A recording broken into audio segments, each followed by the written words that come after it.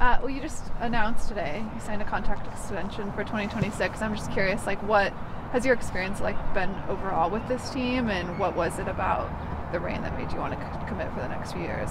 Yeah, I mean, I think a big part of it is just I've been able to create a life here, and I've found community here, and I love being here. I love where I live. My partner's here. I have so much support here, and I went through an injury here, and it went as well as could be perceived. They're always tough, but I think that if you can come out on the other end of that still smiling, it's probably a pretty good place to be.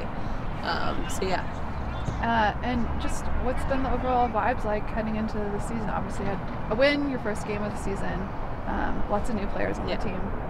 I think it's been optimistic. I think there was some turnover in the offseason, as there always is. So we weren't positive of what we should be expecting coming into this season, just that it would be a little bit different, and maybe we could bring some new looks that we haven't brought previously. But I think we're just optimistic. I think the first game we did so many good things, and we're just looking to build off of that and keep it going through the rest of the season. Do you feel like a veteran at this point in your career? I don't know if I'll ever feel like a veteran. I feel young still. Yeah. I don't know.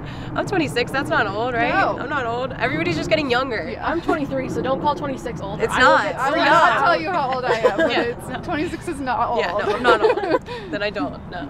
I do feel, I guess, more knowledgeable. Yeah. And I do every year.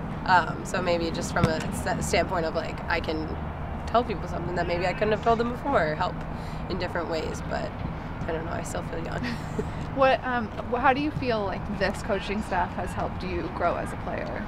Yeah, I think they're a super human first coaching staff, so they recognize that you perform the best when you are feeling the most comfortable, when you're feeling the most supportive. So I think just being in an environment that encourages that and prioritizes that has been really, really great, and something that you can't find every team that you go to. So You guys are also now the sole tenants here at Starfire, and I know working on lots of upgrades that you'll get to experience, but has it felt different this year with the preseason and stuff now, having Starfire?